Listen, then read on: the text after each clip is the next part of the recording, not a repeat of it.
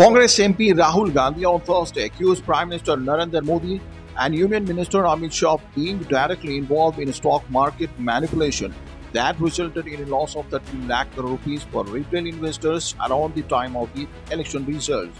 Rahul Gandhi also demanded a joint parliamentary committee probe into the way the market behaved between the exit poll on 1st June and the actual result day on 4th June. The BJP fielded Union Minister Piyush Goyal to thrash Rahul claims, but he did not respond to the specific question why Modi and Shah had given investment advice during the campaign period.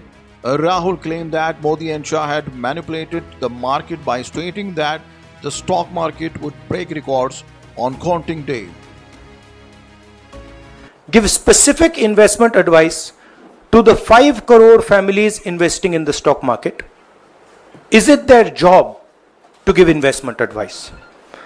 Second, why both interviews were given to the same media house owned by the same business group, which is also under SEBI investigation for manipulating stock market?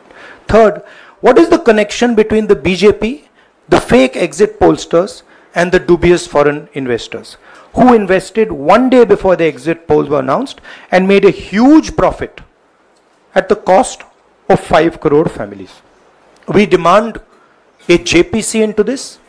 We are absolutely convinced that this is a scam. Somebody has made thousands of crores of rupees at the cost of Indian retail investors, and the Prime Minister and the Home Minister have given an indication to buy. And this is a criminal act. So we demand today a joint parliamentary committee to investigate this.